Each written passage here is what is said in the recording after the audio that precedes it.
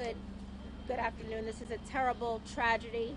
Mayor Adams has directed the first deputy mayor, chief of staff, the deputy mayors, and the commissioners to respond to this tragedy and other matters that are happening across the city.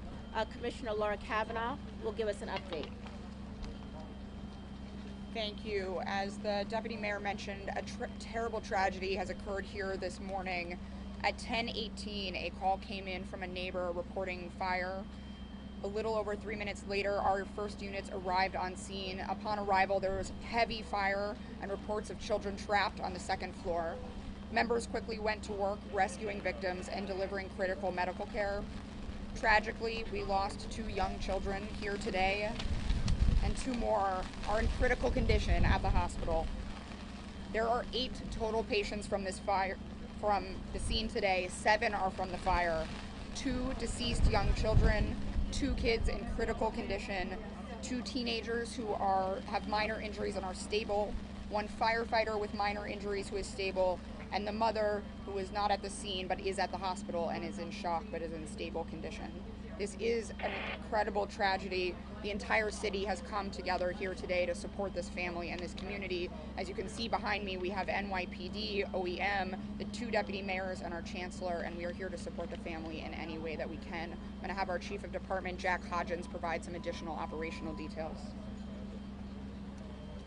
Good afternoon. Our units arrived here. There was report of people trapped. They were coming down the adjacent block and they could see smoke and flames coming from this private dwelling.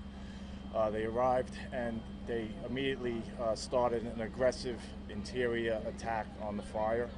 The entire second floor was engulfed in flames, so much so that the firehead was coming down the stairs, which is very rare.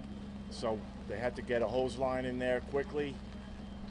Once they started to move in the hose line, they quickly extinguished the fire, and we found the victims inside, all unconscious and needing to be removed.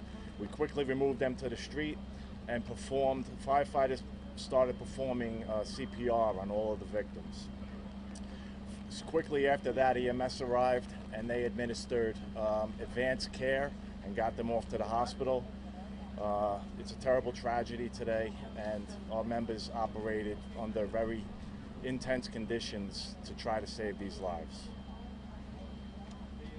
We're going to have First Deputy Commissioner Christina Farrell from OEM talk about the resources available here for the community. Thank you.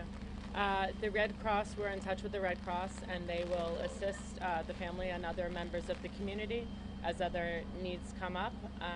We will be here with the fire department and the police department throughout. We also wanted to remind people, as this weather pattern continues, it is going to get very cold over the next few hours, and for the next few days the wind chills will be very low.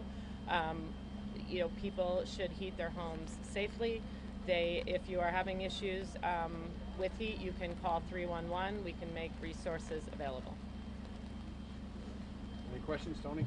Yeah, was that an issue, heating the home? Was it using an oven? We do not believe that was an issue. We just want to let New Yorkers know ahead of this storm, just to be very careful about that, but we do not believe that was an issue here today.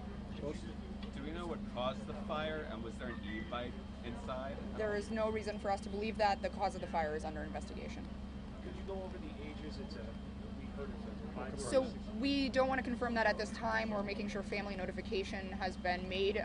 All of the kids who are either in critical condition or deceased are under 10 years old. They're young. Were there any adults in the house? That is under investigation at this time. We do know that 2 teenagers were home at the time. Do you know where the fire started inside the home? That is under investigation. It was in the back of the second floor, but the exact cause and location is under investigation. You know how old the oldest teenager is that was home? The oldest teenager we believe to be 14, but that will be confirmed. And there were no adults home at the time, is that correct? We do not believe there was anyone other than the teenagers there at the time.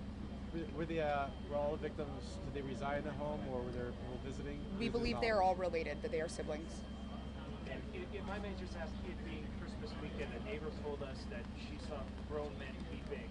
Could you speak to the challenges and the difficulties that your crews who are trying to help these children in need in this horrible tragedy? Yeah, I mean, it's an incredible tragedy, and we feel it as New Yorkers. Our members, of course, are parents themselves. This is right before Christmas. They do an incredible job. They deal with hard things all the time, but that doesn't mean that this isn't tough. It's tough for all of us. Last question. Everybody's good? Thank you. Thank you, Commish. Thank you. Thank you, everybody. Thank you. Thanks, Jim. Go to be a hand model.